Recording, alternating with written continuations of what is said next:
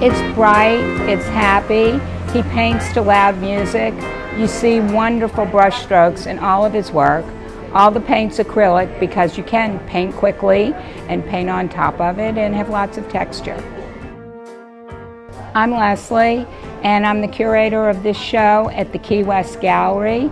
This is an incredible collection of Peter Max's work that spans images from the 60s all the way to today.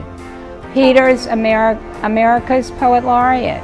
He's been painting since the 60s, came on the map with his love work that was originally a poster, and has been painting ever since. It's fun, it's happy, it's feel good. He's incredibly patriotic. We've got the liberties and the flag with heart.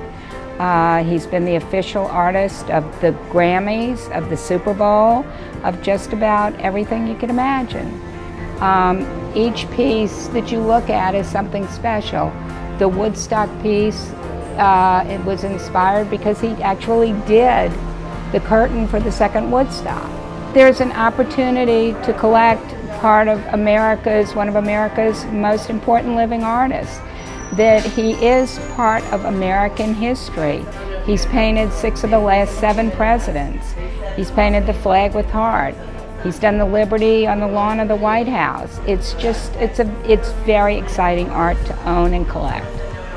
What people would take away is the joy that Peter had in creating the art, and the joy that he hopes they have with owning it and creating an heirloom that could be passed down from one generation to the other, and that they all tell a story. I've been on the road with Peter more than 20 years, and I actually work for a company that partners with galleries around the country and brings artists. So we've been coming to Key West for a long time, and Key West Gallery is just a great location for us. This is Lesley.